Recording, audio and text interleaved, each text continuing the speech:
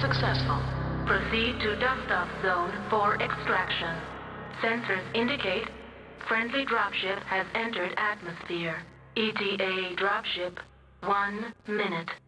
Shutdown sequence initiated. Alright, and ladies and gentlemen, we are live. I've got quite a lot of new equipment set up and a lot of new features, and we are playing on the same old, very, very happy, big stompy robot action. So tonight we have some of the old and some of the new. We've got Cameron's Highlanders and BTD combined to form Highland Dragoons, and a very, very new team called TSLL that specifically requested me to cast this match, so consider this their coming out party. Anyway, we got both teams in the lobby, and we are just about to get going. I've been absent for the first 2 weeks of Blood League, so this is going to be my first real hands-on experience with the rather interesting map rules of 7 mechs, only one of an assault, one of a heavy as you go down the rounds, and then a free-for-all on the last bit with only a tonnage restriction. So, as we get shifted over here into MWO, you guys are going to have to let me know how everything sounds and looks on your end. But Cameron's Highlanders is almost locked, and I'm going to default to calling them that just because I know Skippy and Epic pretty well. And TSLL. Interesting that a new team got placed in Div C, but it's... I guess we'll have to trust Ghost on this. I didn't play with any of these guys. I don't recognize many of those names. But they're new to the scene, and it's always good to have new people in comp, because you get tired of seeing the same old, you know, oh, it's JGX, and they had to form a second team called Black Omen just in order to get a fair match. But anyway, we are set, we are locked, and we are headed to Frozen City Night Classic. So, small map, 395 to 385 in terms of tonnage, so no big difference, but I'm expected to see a bit more of a brawly match. Cameron's Highlanders has typically played Gunlines, and TSLL did let me know earlier on that they are more of a brawl-centric team. So, could be some sexy, spicy MPL action happening over the dropship. But here we go.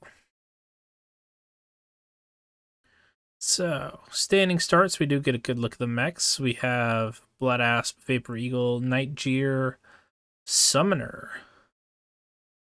Phoenix Hawk for early scouting information, and on the far end, a Wolfhound and a Commando. So, stacked up on the best of each class. Interesting they took a faster assault. Could be something there. Let's go take a look at what we have on the TSLL side. Sleipnir, Black Widow, Cataphract Imola with 3 LBX-10s. So they have decided they like one weapon system and are going to make the most of it. Bushwhacker's got the missile pods on the ears. A little bit of a strange choice. But Vulcan Commando 1D, so fairly standard all the way here. Seeing the lower dropship being favored by Cameron's Highlander. No, this is TSLL.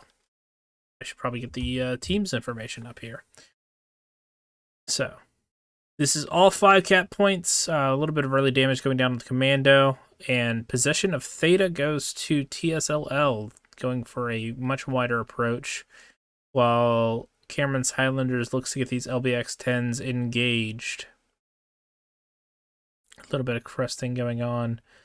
Firestarter getting some eyes on the left, Commando getting eyes on the front, and the Bushwhacker getting eyes on the right. So a big rotate here.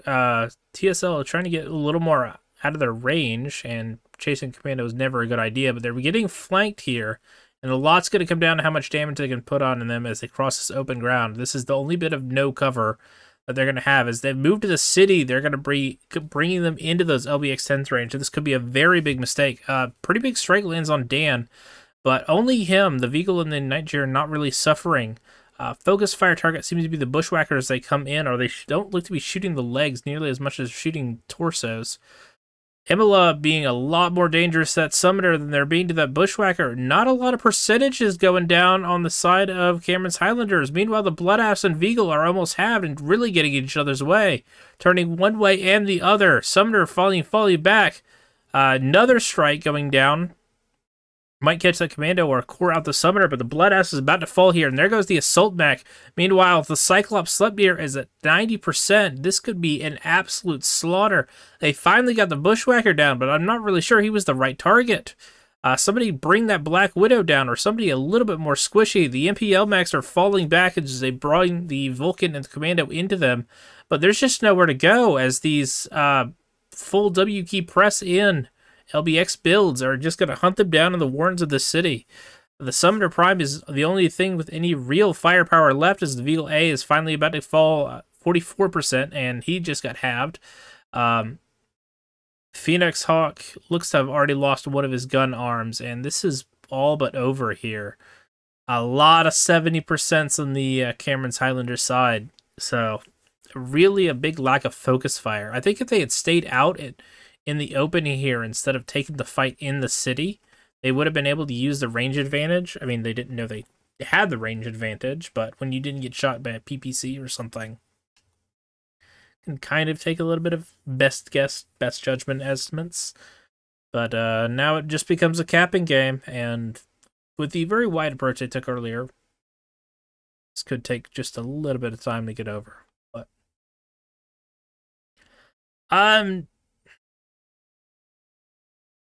the Bloodass A is an interesting choice. You have any assault mech you could have wanted, and you decided to go for the UAC 5s and UAC 10.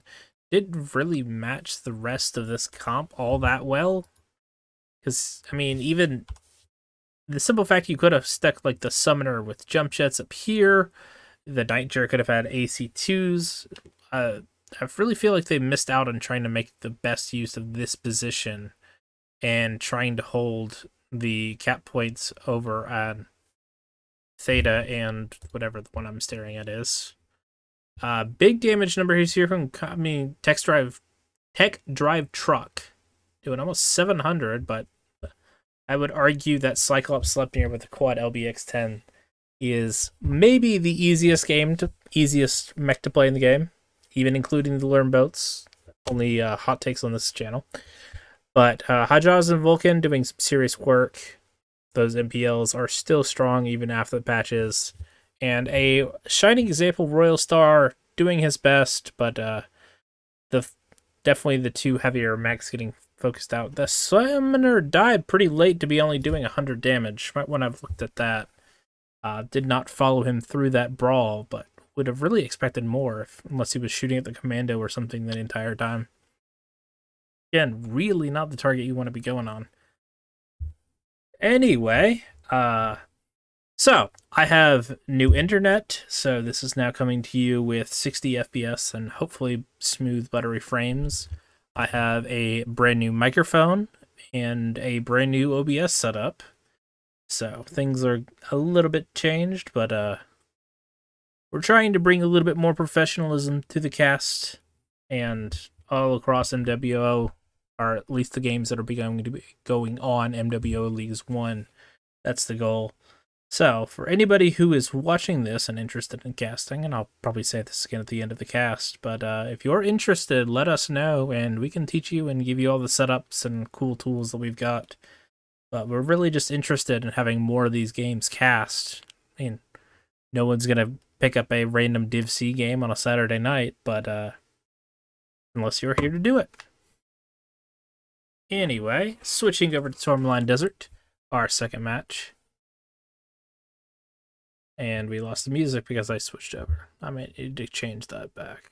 Anyway, so I really liked what they did with the big control ball, but mistakes were going into the city here. And I mean, once Team 1 had positions over the dropship, they really should have been able to punish them, again, using the high grounds here and here, even with one long-range mech, and secure a big zone of control that stretches out over through with that high ground. So, live and learn. They're a new team, so maybe they'll get a little more of the comp meta setups going later. So, headed over to Tourmaline, the map of infinite snipers, expecting a lot of ER large lasers here. And definitely got to figure out how to do that and switch back and forth, check on the teams, how well they're being locked. But there are hundreds and hundreds of very good high ground sniper points. As ever, we will see likely a lot of trades along the alpha to alpha lines, Echo 4 to Delta 5. Generally, the key cap points coming down to whether or not you want to play the low grounds for a somewhat shorter range thing on Kappa, but they don't call this the Valley of Death for nothing. And Fox 7 really takes you a part of all the rest of the map. If you want to play Epsilon, you're a little more constrained. You can hold quite a lot from Fox 4, Echo 4, but you do need some sort of Vulcan or Commando watching over that. So, we'll see. I'm not sure how you would brawl this map. Again, TSL told me that they were brawlers, and if you can, I haven't seen it. Maybe we need to watch a KDCM on Tourmaline and get a good idea of how they do that. I got one team locked and waiting on the other. They should be there along shortly. Swapping some players around, I see. But let us just go back into it and... I am not lonely. I've solo casted quite a bit, and as long as you don't have to run the lobby at the same time, it does much easier. But dulcet tones, that's certainly a new one. I got a lot of weird compliments when I first started casting, because everyone always ends up hating the sound of their own voice. But hopefully everything comes in on the new microphone. I got quite a couple of pop filters set up in front of me, and a lot of the background tried to get dialed in as far as certain filters and making sure you don't hear like my dog going off in the background or the TV in the other room if my sister comes back. But we shall see as we still continue to wait. Team 2 is not set up yet. So, I don't actually recognize any of these players. So, I don't know if they're new to the game, if they came back once the Caldera basically took over all the patching for MWO, MW5. But certainly something to ask them in the interviews once they get back. Come on, guys, ready up. Cool. At least they're not as bad as some of the Div A teams that'll sit there and metagame and take 5 minutes to overanalyze the fact that they brought, a Vulcan A instead of a Vulcan 2 and are running the same 3 PPC build. Somebody in the comments is going to start complaining that you can't run PPCs on a Vulcan A, but I don't care. You know what I mean. Alright. Finally switching out. Not going to have the Alpha to Alpha trade. Only Michael being placed there initially. There seemed to be stacking Charlie. So the plan being, let's go over and take Kappa and then try and push into Echo 6 or something. Playing south side of the map. But unless you get under most of the spires, I think they're going to be cut to ribbons by long-range firepower. Definitely going to have to see about this Charlie stack. Might work if you took a lot of fast mechs, but I think you've got to take 2 assaults for this, so not sure where they're going to get that can't be shot by a Hellbringer or something in the very near future. To say nothing of somebody bringing a Rifleman 2C and just absolutely pasting all those big, fat, open targets. Which cup has the coin?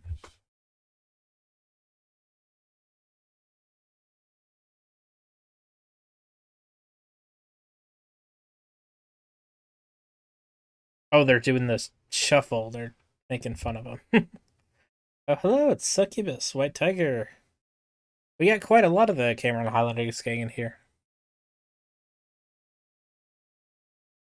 Guess it's nice when you stack the entire audience with your own personal Well, not own personal, but definitely feels like a home game for Cameron's Highlanders in here. All right, and we're into it. I've got a Discord ping. Something bad is about to be happening.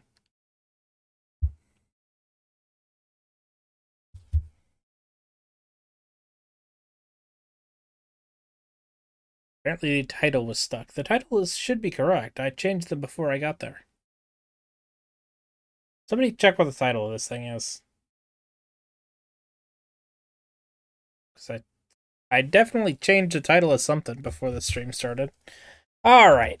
Enough of boring technical details. Let there be violence.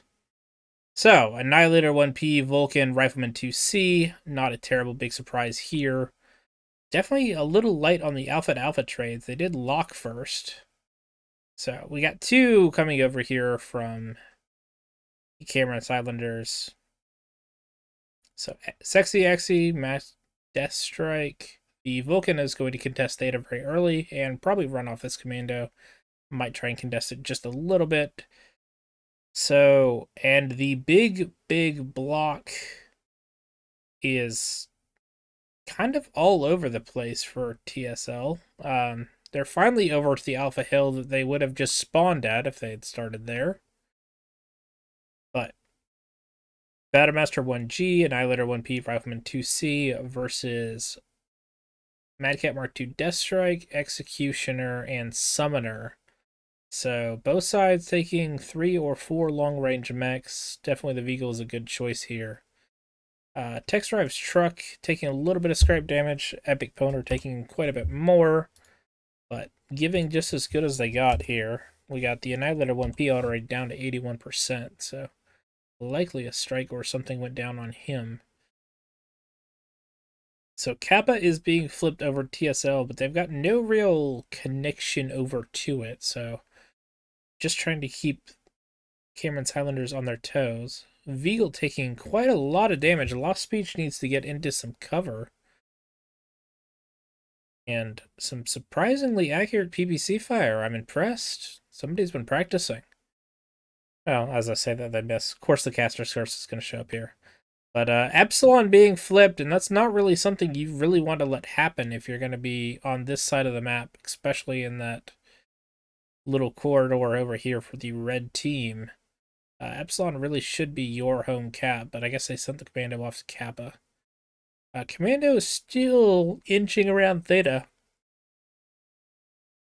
Not brave enough to try it, and I don't blame him on that front. In the meantime, the trades have been going steadily worse and worse. The Executioner of the Mark II not really enjoying these long engagements. 3 PPCs on him, 3 ERs, and two Gauss rifles. Gauss rifles are probably going to be out of range on this trade. But Lost Speech in the Veagle has not had a very good time, and the Annihilator is down to 64%. How well has he managed to spread that? Reasonably well. Both side torsos have red armor, and PPC Veagle open left torso. But they seem to be having a better opportunity to peek together here and kind of focus their fire. I've definitely made... Oh! Where did he die at? Oh, that's devastating. Now you gotta send the Wolfhound to cap out, and he can't catch a flea. This could be a very telling strike here, depending on how badly this Annihilator gets chewed up by it. Not very. Both a little bit of paint off the Rifleman and Annihilator. Rifleman took down 5%, but somebody tell me where that commando died. That was a catastrophic mistake being shot by that Executioner. Oh, he was trying to backstab. Oh, that was a poor decision, my friend. And your team needed you. So the XC still getting pasted. But giving as good as he got. Nobody's going to come out of that healthy on that side. So the question becomes, can they get a light mech back to make up for the commando? Need one good burn on the legs of this flea, and they're not going to get it. He's going to get away. Vulcan coming down here to help out. So Cameron's Highlanders is really not taking the time and effort to peek together. They've kind of got a decent concave here, but as they force down TSL into these narrower corridors, they're all staying concentrated, and whatever peaks them is getting 3-on-1. Like, I'm not really sure how much shots that Death Strike has. Trying to get on some purchase onto these guys, but I don't suppose it matters with the cap lead being almost 200 points at this stage. Definitely going to have a fight over here with the Wolfhound and the Vulcan coming up on another commando as they try and take Gamma. You got to 3-cap something, and you've got to do it very quickly, and they'll run him off, but prize over there is going to be far more important. And here comes a bigger push. The Flea is coming and screening out the Summoner and Death Strike as they move up. A lot's going to come down to Michael Terry here on this Rifleman. How much ammo does he have? And how much damage can he put over the poking guys on the hill? But this is where the higher DPS of him is going to come really into play. I'm not sure if he can take out the 4 mechs coming up on him, but they are all fairly hurt. None of them above 65. The Veagle Executioner and the Mad Cat are going to be the real damage dealers, but the Vulcan's coming in to support, and the Annihilator just got side torsoed. Veagle has been just about side torsoed, and now everything is starting to fall apart. The range game has not been kind, and the Battle Master, who has been absent for the majority of this fight, and I didn't realize that, definitely should have been doing something. Oh, this strike could be very painful. Oh, that was a 25% strike. Oh, that was brutal. The Battle Master got hit with 3 shells. The Veagle got hit with 2, and everything is coming apart here. They did finally get their 3-cap. The 2 guys are in the middle of no man's land between Gamma and Sigma on the far side as we watch their teammates die. I'm not sure if they're going to get anybody. They have the opportunities. The Executioner has been hurt pretty badly. Open CT, open left torso. The Veagle is been side torsoed, open CT. Mad Cat is open CT, so just not quite enough to finish the job here. They've got the damage part of it down, but no kills, and that makes all the difference in a match like this. So once you get that DPS advantage, they have just pushed in and taken ruthless... They kicked them while they're down. They kicked them while they're down. Once they lost that first mech, that was by far the signal. Let's crest and go get him. Okay, yeah, title is correct. Thank you very much. I thought I'd fixed it, but maybe a different title was wrong somewhere. So let's see if Royal Star and the Wolfhound 2 can get a kill just for honor's sake, if nothing else. See if they can tempt the Vulcan or one of the Fleas to come into this pit of doom. But trading up with a long-range PPC fire is not the way to do that. They've decided they're going to dive the Vulcan in full view of the enemy team. The Executioner could get some free damage out here. Same as Summoner. Mad Cat rounding the corner. 2 Gauss rifles going into the Wolfhound 2. He didn't like that very much, but they did take one of his arms off. He's open CT, guys. Just nail him. He's right there. Still orange. Nope.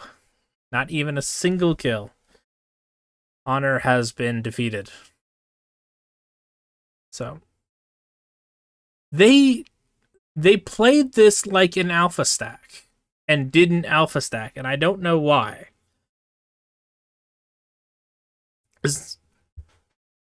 I mean, a Battle Master, an Annihilator, a Rifleman, and a Veal is an alpha stack build, but they played a Bravo Charlie. I'm not understanding that one at all.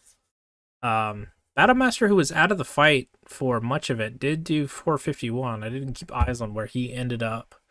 But definitely the hero of the hour being Sir Epic Poner, those ERs and the Gauss rifles. definitely paid out for him. So, I'm not sure if those Gauss rifles have the range to do that 1100-meter shot, but they have been changed and could have a bit more oomph than I'm used to in comp play. But very good props to everybody, except for the Commando. Commando should not have died behind enemy lines at all.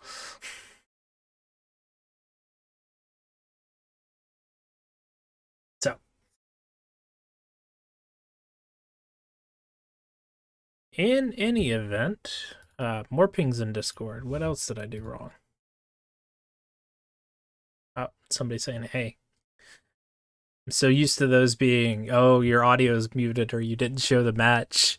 I get PTSD on all of them.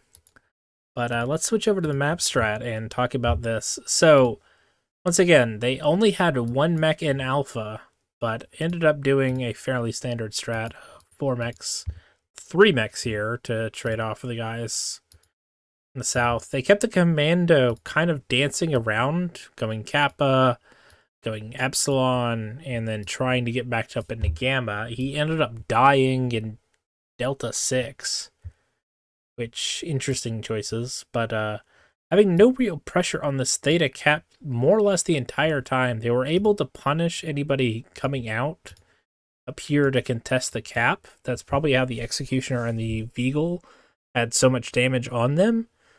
But without being able to reset that, I really would have liked to have seen a better hit squad coming out of either Bravo or Alpha to get over to that and try and contest it. Because once the battle lines are set, there's way too many ways to reset it. So, maybe some poor planning, a little bit of inexperience in the comp meta of how difficult that change is to make, flipping it from one side to the other. But I appreciate the effort, and once they realized the plan was going south, kind of adapting on the fly, sending up mechs over here to back cap. But the front line crumbled while they were away, so not really all that much they could have done. So props to BTT and Highlanders Dragoons, as they have combined with Cameron's Highlanders. Nothing revolutionary, but well executed, and there's something to be said for that in and of itself. So, heading back over, they've got the teams swapped around, and will be a fair bit before this gets going again. Oh. Time to take the doggo out. My alarm just went off. Only one player recognizes Dan from Drops with Minister. So definitely it seems like we're bringing back people with the newer balance changes. I don't know about the rest of you, but I've enjoyed it being quite a bit more lethal. So hopefully as the mobility changes, especially the new Polar Highlands, come out, they can kind of readdress that a little bit. Right now, the mechs are too slow and a little bit punishing getting out of position. I mean, you take one step out and then suddenly somebody with all the new LPLs and other fun toys is on your butt, and you can't win a 3-on-1 in the same way you used to. Maybe some heat gap changes could be a good way to solve that, but we shall see. In any event, our next map is going to be taking us over to Solaris City. So, we had a decent brawl map, a very bad brawl map, and now we are going to the mother of all brawl maps. So, if you wanted to play AC-10s and LBXs, this is going to be the drop to do it on. So, let's see if we can get TSLL onto some bit more comfortable ground. And generally, it's hard to run a gun line. It just is. So hopefully them getting on to something they could just straight push through with will even the scores out a little bit. Definitely would like to see something at them. We've almost got TSL locked. Shouldn't see anything too strange out of this. Should be a Bravo Charlie from both teams. Just try and get a little closer to Theta. Would be interesting to see if somebody makes the decision to bring some assaults with jump jets. You can't get up to the catwalks, but even a little bit of mobility makes a lot of difference on this map. So just whatever you do, don't be the team inside data. That rarely works out well. Stay on the outside, send your lights in there if you've got to. Definitely would like to see some aggression out of something like a Wolfhound Vulcan Commando, or maybe even if you got a confident enough pilot, send a fleet early and secure the cat before you even have to fight over it. But looking at the teams, we got.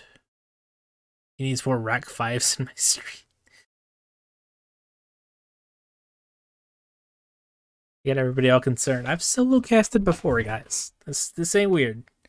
And I enjoy it because there's a lot more room to go in depth on everything. It's just a little bit of a struggle whenever the teams take a little bit longer to ready up. So, still waiting on TSLL. Let's go back to the game itself here. I will definitely stream for food.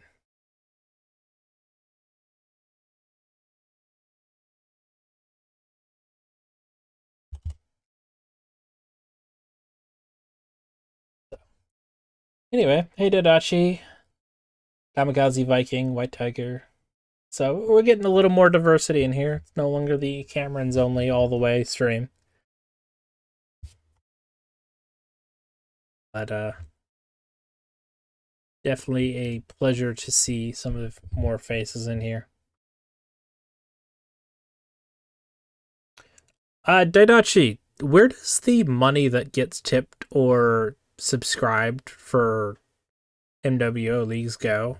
Because I've got 2 subscriptions I don't know what to do with. I kind of just give them out to people. Does it help live buy truckloads of antidepressants for dealing with all of us or anything else? More streaming cash or Ash?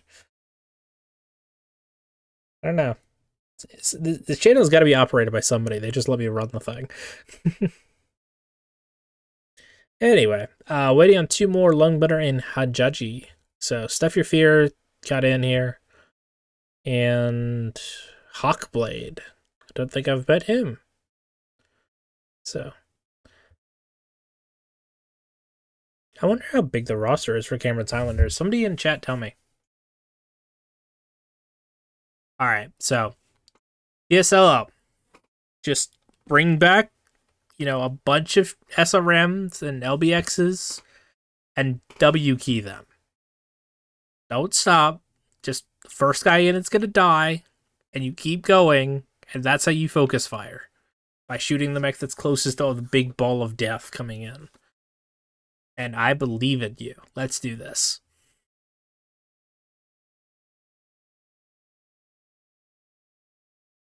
Highlander Dragoons. Alright.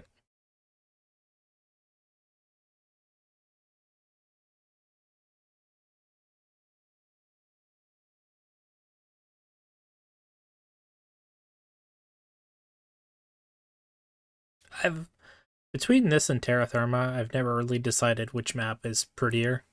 There's quite a lot more going on in this one. And up until you get a camera stuck in one of the buildings, it's very fun. But there's lots of little Easter eggs in here that we've used for different sort of scenario missions we used to run over at Ace's Wild. Like there's garages and everything.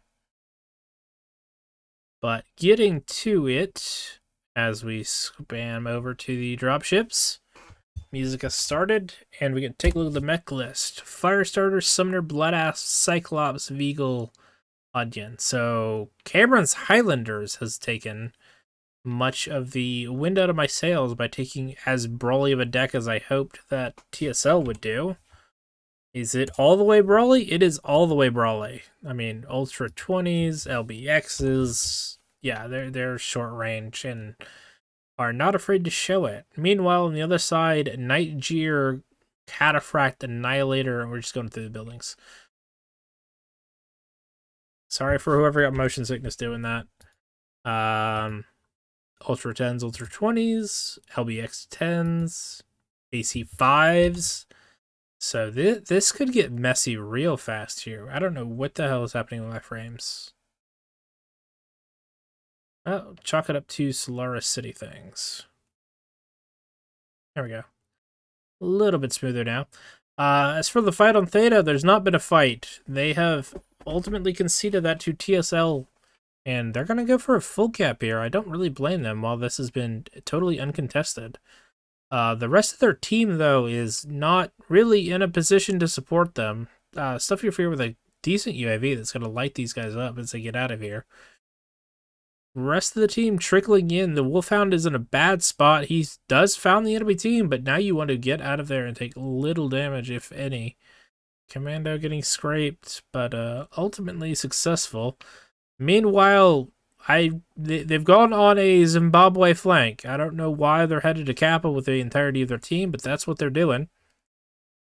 They'll definitely get Kappa, considering it's entirely uncontested. But the Commando and the Wolfhound are very, very lonely over here. Definitely trying to play some of the more openness of this map, and I guess use some jump jets. I don't know if the Cataphrite gets jump jets, but I'm assuming it does. So, Commando getting spot, a little bit of scrapes. So, nothing has been committed to yet. Might have a little bit of a light fight over here on the other side. As the Grinner and the Summoner. Oh, that's not a light. That is not a light. Get out of there, my friend. You guys need to just bail, man. Oh, he's trapped. Oh, he's being surrounded very, very slowly. He can get out of here still if he goes south, but he's not running away. It's a 4-on. It's about to be a 5-on-2. This Commando's coming back, and the Grinner is going to die for absolutely nothing. This is not... Guys, comp play, you play as a team. This is not team play. This is... I decided I was going to get in a fight with the first thing I saw, and that has not ended well.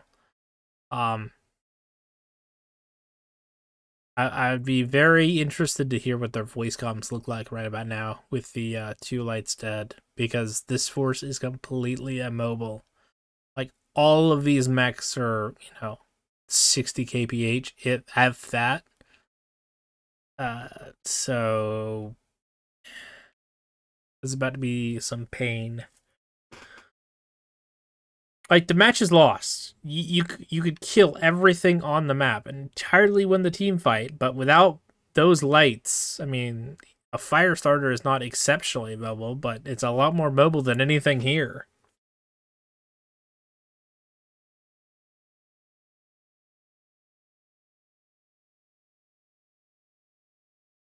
So, all right. This is just a waiting game. I mean, there's nothing to this anymore. You're now surrounded in Theta, and they don't have to come get you. You have to push out and get them. And from the stationary look of things, I think they know it. Is the SRM version of that? Yes, it is. Not used to seeing that little missile hutch on his left shoulder. So, I guess we wait. As soon as they step onto Kappa, this is good. They're gonna realize they're in a losing position. Annihilator coming out here and taking some free shots. He is being reacted to, but it's still an Annihilator. Take Skippy down to 69%, although I don't remember how much of that was the Wolfhound and how much of that was the Annihilator plus Airstrike. Bloodass versus Annihilator is not going to go nearly as well for either of these guys as they probably think it will. But Dan the Man's going to come out here and be at close range with an Onion. You want to take that fight, Dan, because this is about as good as it's going to get. You need to start whittling some of these guys down. But again, they're just not taking the fights together. They were doing so well with the Team Peaks and Tourmaline Desert. And it's not happen here. So looks like we're gonna slowly trickle both sides into this fight. Haji on the high ground can do a lot here with those SRMs. If he doesn't jump down into the middle of the team, that's a very poor place to be for the summoner. As everybody falls back, the Nightjar will fall, and the summoner does get to live, but has taken 40% of damage he really didn't need to. Commando and Firestarter coming in for the backstabs. They seem to have known. Oh, Firestarter goes down. That does give them an option, but as more and more mechs falls, I don't think they're going to be able to pull this back out. And the Annihilator doing some serious work, but will finally run out of that immense amount of armor, and the mini Atlas Vapor Eagle is all that's left. So I think a better look this time for TSL. There was, if they had both their light mechs in that fight, it would have been closer. Close enough they might have won it, truthfully, but that was just another very poor mistake for these lights. I mean, Perkins, once again, taking a Wolfhound out there with him. And congratulations, you did 25 and 157 damage, but you cost your team the match right then and there. They're too slow to react. The Annihilator got left alone, and that shows you why that's a bad idea. 618, very nice for Lost Speech. Sir Epic Poner trading pretty well in the Blood Ass versus the Annihilator. Tex, Deck Drive Truck, 258. Haji and that Summoner, man, that was a very balls deep move that I didn't think would pay out for him nearly as well as it did. That fight was far from decided when he jumped down in the middle of everybody, but did manage to get out of there as they had enough other problems with the Firestarter and Commando coming in from the backside.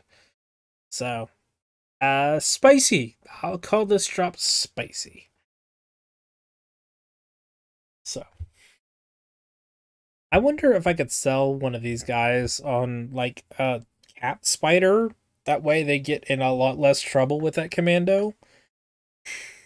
Or, I don't know.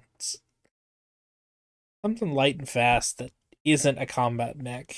I know a Commando's not a combat mech, but he's trying to use it like one, and he needs to be broken of that habit.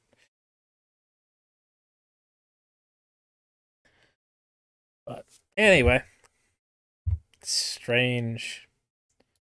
I really would have expected at least one of those lights to have jump jets. They took a TSLL took a Wolfhound and a Commando, not really, I think, appreciating the verticality on these maps.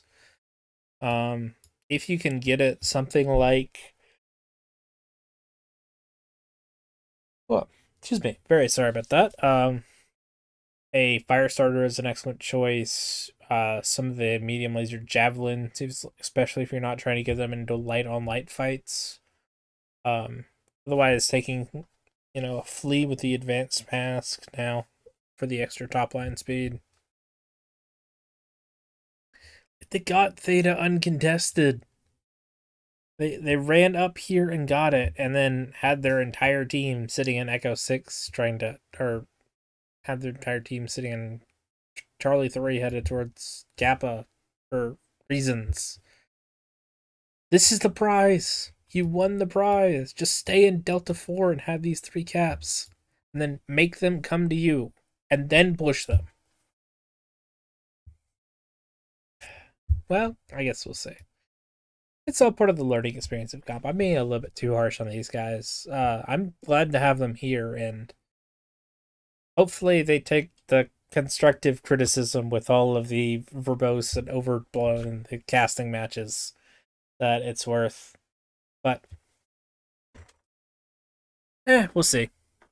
As we get on with this, though, I think maybe taking some extra time to scrim or watch some older matches. These maps haven't changed in a long, long time, and although the format of Blood League's a little bit different than other ones, you can still use a lot of the concepts, if not the weapon builds, from older comp matches. There's quite a lot on YouTube. I've put multiple streams up there myself. There's a lot of stuff still in the old Twitch VODs, especially from the current tournament, if you want to use those. And going out and getting your ass kicked by a team that's 1 or 2 levels above you, trying to give, KDCM or any of the Div B guys a scrim is probably worth it just so you can learn how to position and do things. And they're always looking for more and more scrim partners. So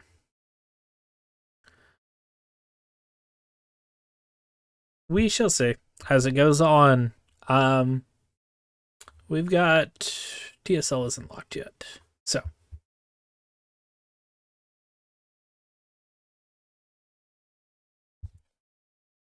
as we go forward, fourth map of the day is the good old, the reliable, the brand new and reworked Canyon.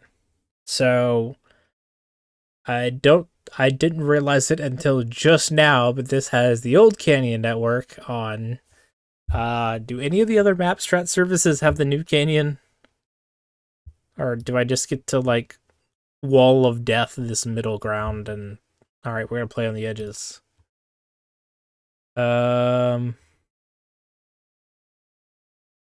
Panic. Okay, why is there... Alright, well, you guys all know what the new Canyon looks like. I'm just gonna have to hope and pray, because middle is bad. That's about all you need to know. A lot of the firing lanes and the NASCAR of the... drawing it on the old map, but a lot of the firing lanes are longer, a lot of the NASCAR lanes are harder, and we're going back out of TSL's comfort zone here, and we can see what Cameron's does. They've been very, very brawly so far as well, so this has been, with the exception of Tourmaline, all short range all the time. Nobody really wants to bring anything firing over 500 meters. Could be... This is the first time we've had a 5 cap on this map as the new map. So we can kind of see how that goes. We've got TSL locked and we're waiting on Cameron's Highlanders here. I've not seen any of the new meta for this as far as like a comp or scrim. I'm sure there's been lots of scrims going on. I'm just not privy to them all. And I've been away for 2 weeks. So this could get very, very interesting. I mean, holding spines has always been a very positive thing. And with the level of competence Cameron's Highlanders has shown with the pop-tarting PPCs and not nearly taking as much return fire as they should be, if they can all expose together and try and hold a section of the map, I mean, it still works out that you can hold a middle triangle, especially if your lights win the fight at Theta. So we shall see. Switching back over into MWO, we are ready to go. So standing starts, we do get a first look at the mechs. Grasshopper, Mark IIB, Vulcan, Imola, and Annihilator. So longer range, and we'll have to find out what's on that cataphract here in a second. I like the matching paint jobs, guys. Oh, and then I say that, and Michael Terry and Royal Star are different. But Bloodass Mark IIB, lots of clan mechs. They're definitely favoring this Nightjar, and I can see why. They've done pretty well with it in all these matches. It just keeps getting a little too caught out, so. All right, new Canyon, whole new world, same old ridge lines. So, early aggression out of the Vulcan, trying to get over into Epsilon, is going to run into Stuffy Free and the Commando. Vulcan at Haji, and he is taking middle unopposed, which is going to be very nice as they get set up. So let's see how many of these guys are longer range. That's 5 ERs on the Grasshopper, Gauss Rifle, and ER Meds on the Cataphract, PBCs on the Vapor Eagle. So definitely setting out more of a control and staking their claim to that. Although the Mark IIB and the Annihilator are both not long range. Should probably check that before I say it. Nope, he is long range. I thought he had ballistics. So Commando is trying desperately to get this cap off and is going to manage. Perkins cleverly hiding his little mech, and not really great firing angles from either the Mark II or the Annihilator. Bloodass is getting a bit aggressive here and could start taking shots from across the middle. They're not really moving as aggressively as I would think to try and secure some better or closer firing lines.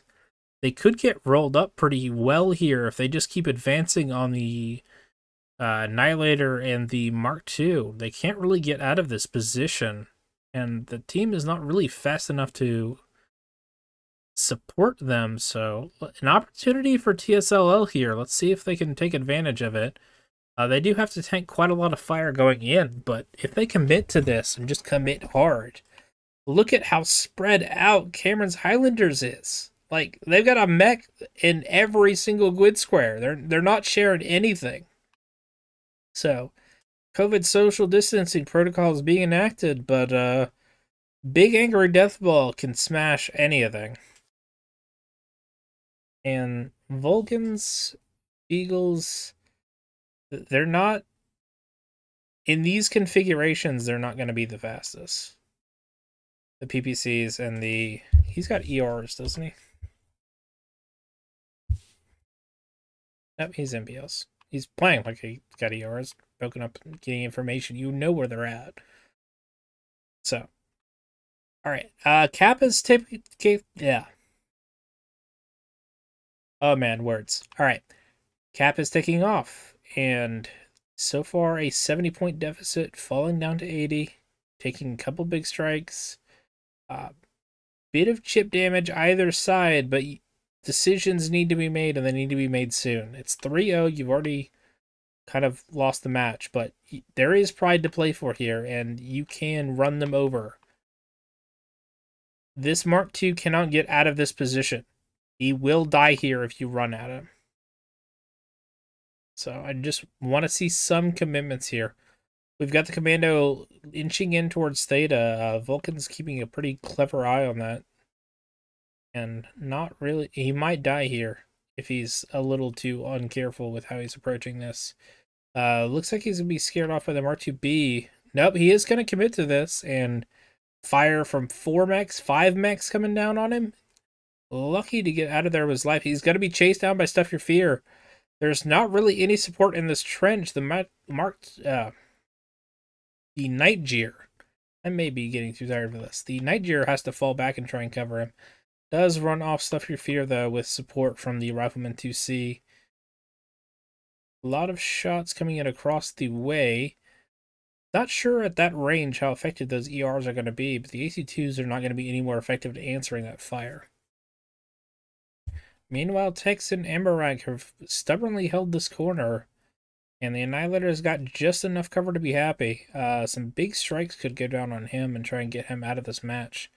Meanwhile, another one goes down and takes a fair chunk out of that blood ass. They're bleeding a little too much HP here if they're going to end up trying to carve their way out of this canyon, and it doesn't look like it. They're going to send 2 lights, once headed to Kappa, and he's going to be backed up. So, same strat they used on Tourmaline. Let's see if the front line can hold here.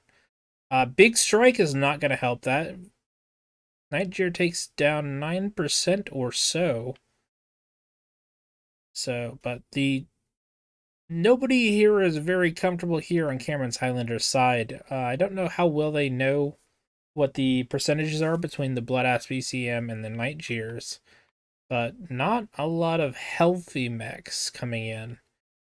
Skippy down here at 80 is probably the best of the traders, but the Vulcan and the Commando have all the HP. So it's not a poor showing. They're a little bit behind, yes, but they're behind in ways that are manageable as more and more fire keep going down. The lights are about to get jumped on. The Commando, I think, is called the other Commando. Or the Commando is called the Wolfhound on this side. But the Grasshopper has some decent shots and could take out the Vulcan here. And that could be all you wrote. Michael Hensey, 3v1, is trying to get out across, but is going to be jumped on by the Cataphract if he goes that way. Sliding over on the left side. I don't think he can get away from either the Vulcan or the Commando, so he's got to turn and fight this. Meanwhile, the other commando has managed to grab Sigma, is slowly eating into Cameron's Highlander's points lead, and for as long as Michael Hensey can stall, especially if he can manage to leg at least one of these mechs, it would be absolutely huge. A lot of focus has been diverted over here. They've got the Grasshopper, they've got the Cataphract. Everybody's kind of looking in this direction, knowing how important this kill is. Meanwhile, Commando does cap Sigma. So, any airstrikes or UAVs he can throw on that Annihilator would be most helpful. One of the arms on the Mark II-B goes down. Nope. I saw an explosion and hoped, but not to be. Madcat Mark 1 has traded poorly with that Annihilator, and they're definitely running out of HP over here. Looks like a side torso on the Night Jeer. Just about. Blood Asp is open left torso with all the guns. CT's open on the Night Jeer. And the Bloodletting has left a lot of red mechs over here. And they're running out of options as they lose all of this armor. Could be a fluky headshot. Could be a precision shot taking down a key mech like this Madcat Mark II. The Annihilator going over here. Yeah, he's not really an option either. Kind of need a miracle here. Vulcan's coming in to get his own after sitting there poking at them. He's finally getting into MPL range. He's had nothing really to shoot at except for the Vulcan that got trapped. Commando is down in there with him. So they're all in the ship together, whether it sails or sinks. Annihilator getting some very decent angles from that junkyard pile. So definitely a place to keep your eye on for future control points. Dan the Mech is really strained over here. I don't know how many weapons he's got. He's still got 2 PPCs. He's lost both of his Gauss rifles. They're still not managing to kill. 24%, 43%, 40%. Finally one goes down, and I think that's going to be the dinner bell for the Sharks as they start circling. Blood Asp is definitely no man's land here. Is going to try and take down the Cataphract or either the Mark II-B. Not going to happen. Gets dropped by the Cataphract he was chasing. Grasshopper finally getting involved after shooting across the map for most of this. Vigal probably not going to be able to get a kill considering the health of those two, but PPCs in the back could maybe make a miracle happen here. Come on, Danny. Dan the Mech Man. Wrong target. Get the Annihilator who's coming on your right side. Oh. I truthfully hadn't paid much attention to the cap game. I thought it was over a lot sooner than that. They were really close. They had held on for another 45 seconds, it might have happened. I'm truthfully very surprised. That front line held for a long time. That was, at the very least, a damage spread very well. Skippy doing some solid work in the Grasshopper. I didn't realize he was in range with anything. But definitely the key was Sir Epic Poner and that Annihilator. Just consistently taking advantage and taking away angles. And more importantly, not dying. He didn't get struck. He didn't, shed any of his armor. So, him being alive helped quite a bit in terms of taking options away from TSLL. He anchored that flank beautifully and wasn't really punished for it with those ERs. It's a very hot build. It's not super comfortable on this map, especially if you've got a really big teacup in there. But I don't know. I would have liked to have seen a bit more aggression. I would have liked to have seen a lot more of a check it the fuck it bucket. Let's hold the W keys, Even if you just wait like a minute or two and then do that, it can be really, really effective. So, and I would definitely recommend TSL work on their light game. The Commando almost pulled it off there. They got within 25 points. So, cap game is definitely an option, but Commando maybe not the best mech for it, depending on the circumstances. So, if I remember right, the last one of these is tonnage locked. So, going over to my handy dandy rule book, because I knew I would never remember this, the last drop is on Grimplexus and has a maximum weight limit of 420 tons. So, let's see who's going to be blazing away with all of those fun MPLs. Another chance for range. It's kind of been a rangy week. New Canyon's rangy. Tourmaline's very rangy. And if you play 5 cap Grim, one of the unfortunate circumstances is you just stick everybody here in Fox 10. And now you've got control of Sigma and Gamma. And that's been kind of the meta for all the 3 cap Grim Plexus games. And they've tried to mix it up and do different things and hold the middle lines and only play, Kappa or Slon in some of the more aggressive. I think I really like that from Kraz was doing the 1 cap. Because it made it very clear who was winning, and it was a different set of tactical options. But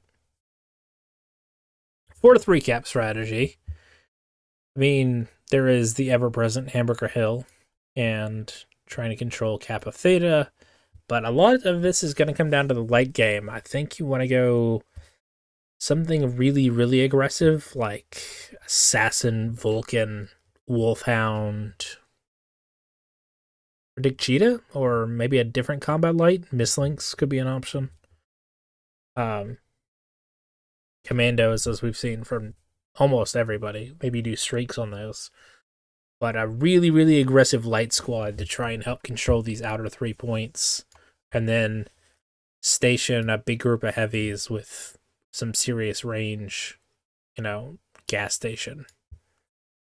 Or where you can control one of the inner points. I think 2 is asking for a little bit much. Just sticking them into a dominant position where they can see everything that's coming at them would probably be better served than trying to get a little bit too aggressive, because you can't see, Theta from Sigma, you can't see Gamma because of India 8. Trying to play back here in Hotel 10 leaves you very open to the backside of Theta. I don't know. There could be some merit in taking a linebacker to bolster that group. And you just have to really hope your assaults don't die for nothing. But you have 5 mechs going over 100 kph at that point. And you come across a very, very hapless flea or something, it's going to have a bad day. We have predictions? I'm sorry, I'm just catching up on chat because chat is reacting to me of 5 minutes ago. For those wondering, we are still waiting on the first team to lock, so we haven't even started that part.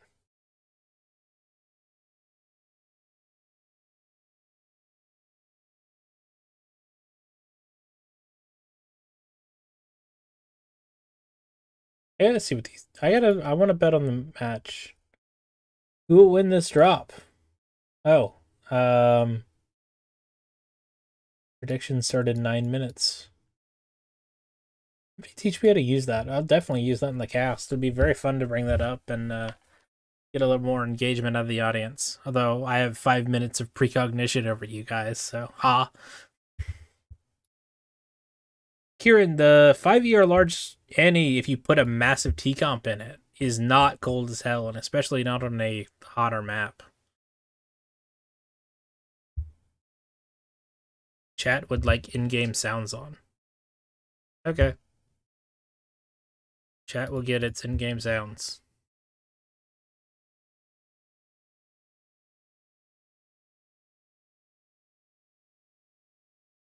Pretty sure I didn't have anything muted. I just keep the camera so far back. So I guess we're not hearing the glorious auto cannon fires. But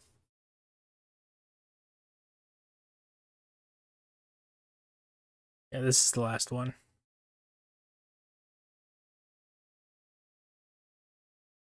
All right, what are they on about in this?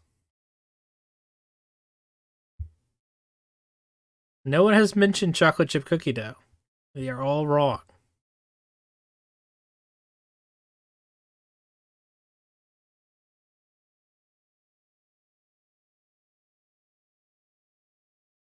How could you not mention chocolate chip cookie dough? At least we don't have anybody out here like advocating for vanilla ice cream or just chocolate. So got some at least connoisseurs. Genus butter pecan. Don't know if that's like a brand or something that I don't know about, but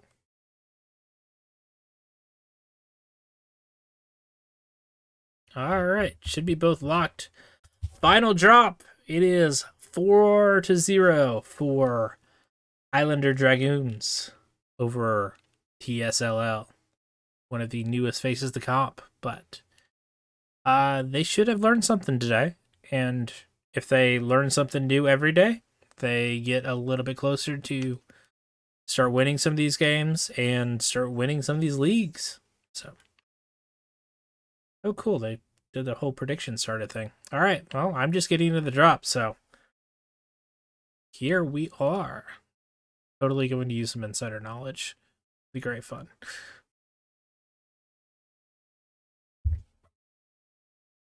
All right. As we wait for the dropships to get in here and get the music playing. There we are. So, Annihilator, Warhammer, Flea, Phoenix Hawk, Battlemaster, Wolfhound, Hellbringer. So TSLL does have the same right idea. A lot of range and 3 fast mechs to go around the outside with.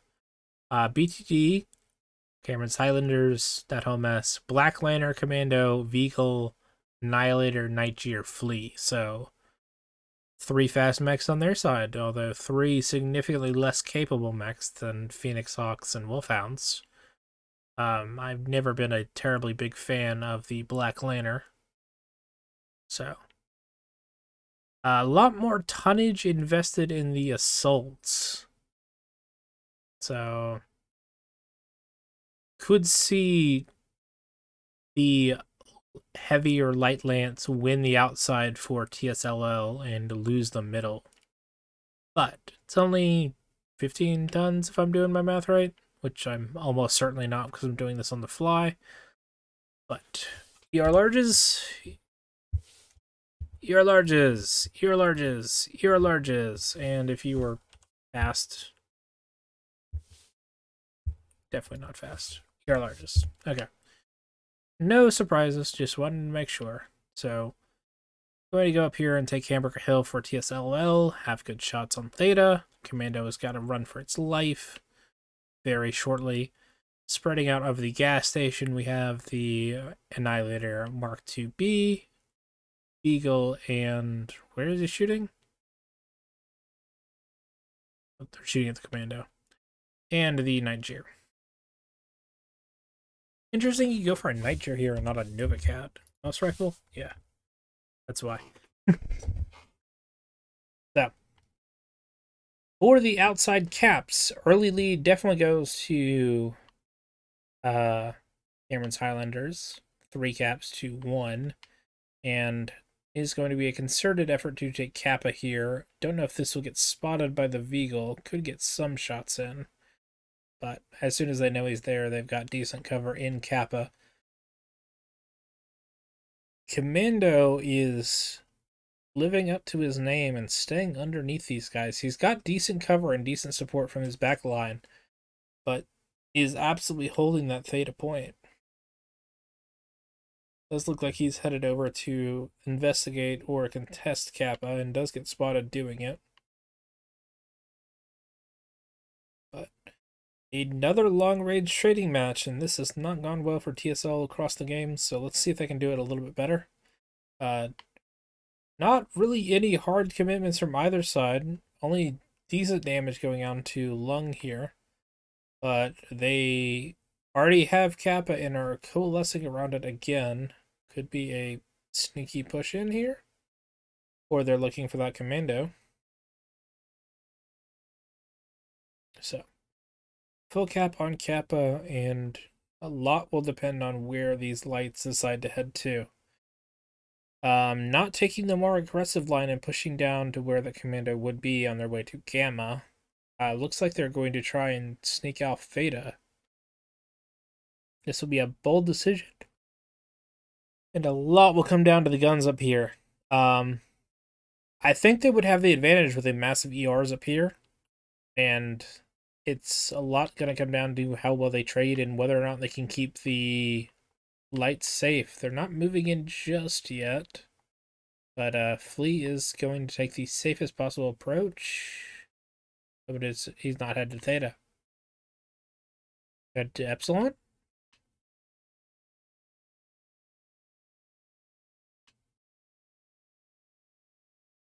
Okay, I'm not sure. Alright, we're headed to Epsilon. And Commando is still being cagey for Cameron's Highlanders, but the Flea is about to spot this, and we could get a very interesting light battle here. Royal Star does have backup. The question is whether or not he can keep Amarex engaged long enough for the backup to get here. So, a little bit of a jousting match going on, but the Flea has decided no. Alright, so other shots have coming in, and Amarex running, but Amarex can't get away if Royal Star decides to chase. That is... So he will get away with the Wolfhound, who might shake. Looks like he opened up one of the legs. In the meantime, the continual fight over Hamburger Hill, the gas station, has been going on. Lung has paid for it. Skippy has paid for it. Both those guys are open, but Annihilator's rolled it reasonably well. Looks like the Warhammer's open in a torso. And the Hellbringer's lost both of his arms, so they'll be able to track him quite a bit better. Oh, they're just smoking. Oh, that was a huge kill. That was a huge kill. So they should be able to force this back and then take Theta. I mean, just bring over one of the lights and force them to poke. This could be really big. Skippy's lost both of his arms. Okay. I'm getting way too tired for this, clearly. Alright, so Epsilon's going to be countercapped by the Black Laner as the lights are all over on Theta and trying to force this engagement. So, if they take Theta, because right now, Cameron's Highlanders has to poke this. Like, they can't really afford not to. They can't afford to do so because they've been consistently losing the trades. So, TSL has a very good opportunity here. They sliver cap Theta. They're going to bail out of that. They're going to go to Kappa. They might catch this Commando if they're feeling a little bit frisky. Strike goes down and hits absolutely nothing as the Phoenix Hawks already rolled away. And Commando has decided he wants to take a fight of this. But the Flea is here. The Annihilator is going to be able to get shot. Stuff your fear. Living up to your name. Fear is a good thing sometimes. And he really wants this Annihilator, but he's running into an airstrike. One hit could be all that spells the end for this Commando. He dodges all of those artillery shells. Amazing. Annihilator has been halved, but is still standing. Stuff your fear, again, fighting 4v1, 5v1 as this Hellbringer is going to have shots here in a moment. Cap lead is still in the favor of Cameron's Highlanders, and they're stalling out long enough with everyone shooting at the Commando that I think the opportunity has been lost here for this to be anything. They need 4 caps at this point with a 250 point deficit and only 100 points to go. So, somebody please drop this Commando so that they stop shooting at them and can go back to shooting at the Mad Cat. So I think the Hellbringer is about to get toasted here. The Annihilator is not the right fight for him, and he's getting Shot from about 4 directions. Blackletter is still all the way healthy and can contest some of these caps if needed. But 2 caps, they only need to hold on to 1 at this point. Sigma is going to be contested here in a moment. Gamma is not going to be contested at all. They're going to take Theta as the assaults and everybody move in. Annihilator with only a CT is going to be unimpressive, but probably able to hold Theta. If just by scratch damage. The Annihilator is probably going to go down here with the Warhammer and the Battle Master. Come on, drop him. Kill it! Kill it! There we go. So, just about even on kills. But cap pressure has been lost. That commando definitely saved the day there. He was distracting so many people for so long. Got a decent airstrike on artillery strike on the Annihilator, and because they didn't drop him, he was able to fall back and go back and reset caps. Because I mean, stuff your fear. That he may not have had the most damage, but look at the time of the capture. Made that match. The fleet was able to scare off the other fleet. Only 70 damage, 111, and what should have been a better fight, but decided not to take that fight. Wolfhound 2 getting 56, kind of out of range of those MPLs for quite a lot of this. So, still a solid effort.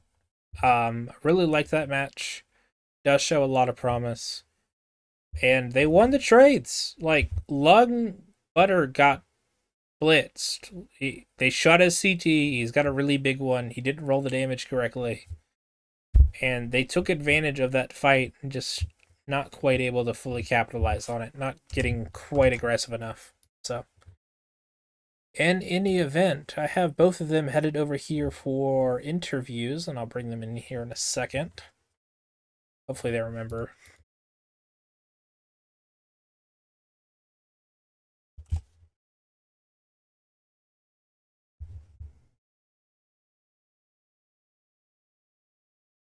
All right, come on, Camerons. All right, we got Royal Star here, and somebody's pinging me again.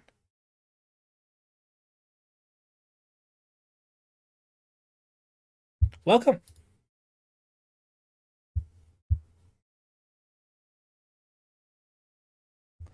Yep, you just about got Cadian Network on caps, and you just about got Grimplexus on kills. Like, oh, if that commando hadn't stalled you guys out.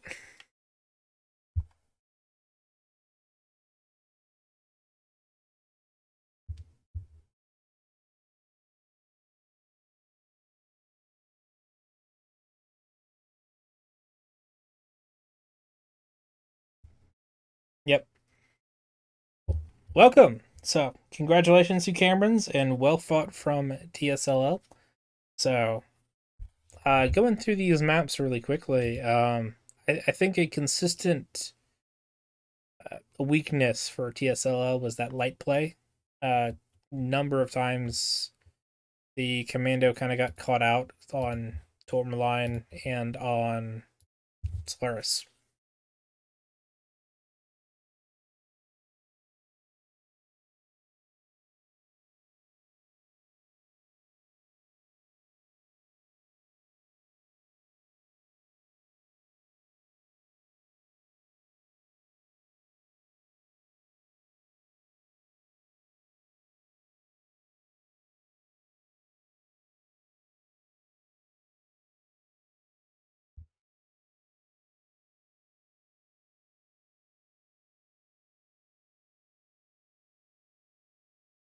Oh,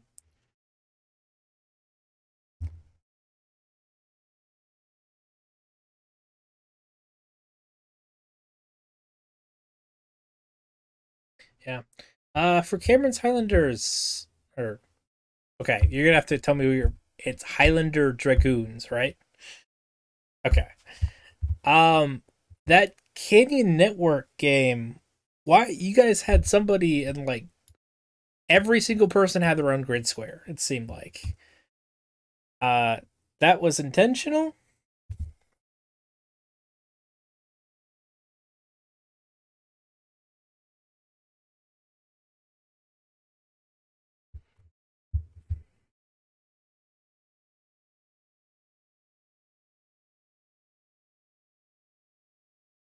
Okay, well, the early cap on.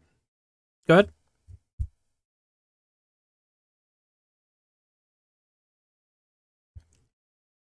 Yeah,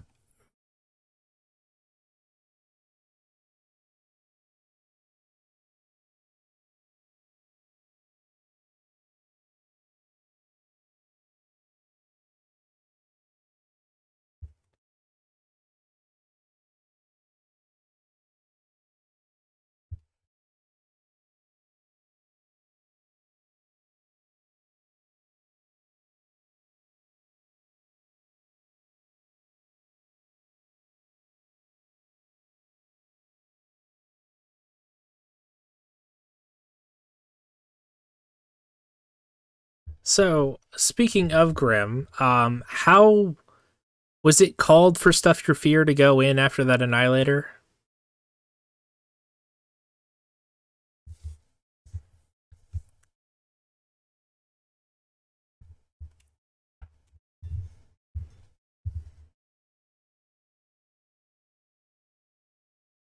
Yeah, you delayed that push and broke it up long enough that it completely flipped that fight. So I was very, very impressed watching all of that go down. Um,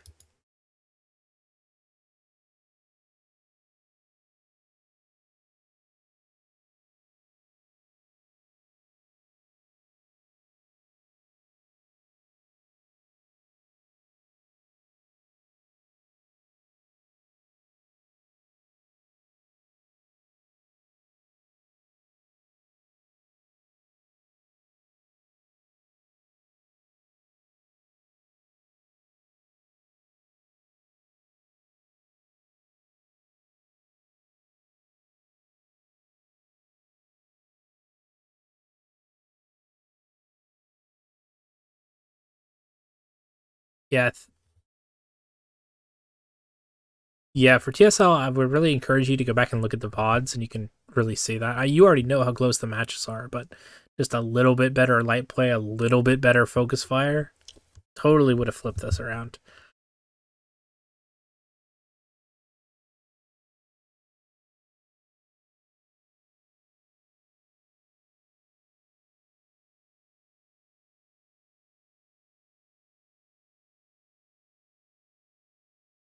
Yeah. So this is your first comp experience, correct? And you got placed in Div C, and based on the results I just saw, you certainly earned it and belong here. So,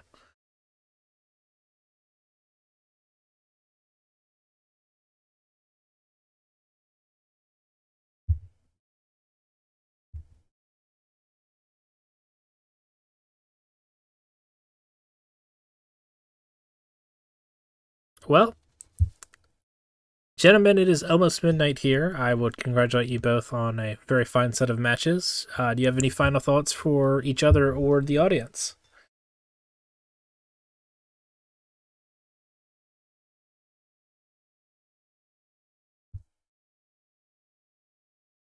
All right.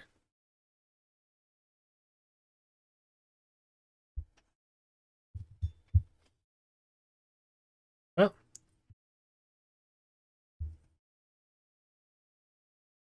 all right. I'm going to leave it there. I would encourage anybody who's interested in getting involved in casting, reach out to me. We'll definitely train you. I didn't know how to do this a year ago, and it's a lot of fun. Could use some more co-casters. So, all right. Well, that everybody.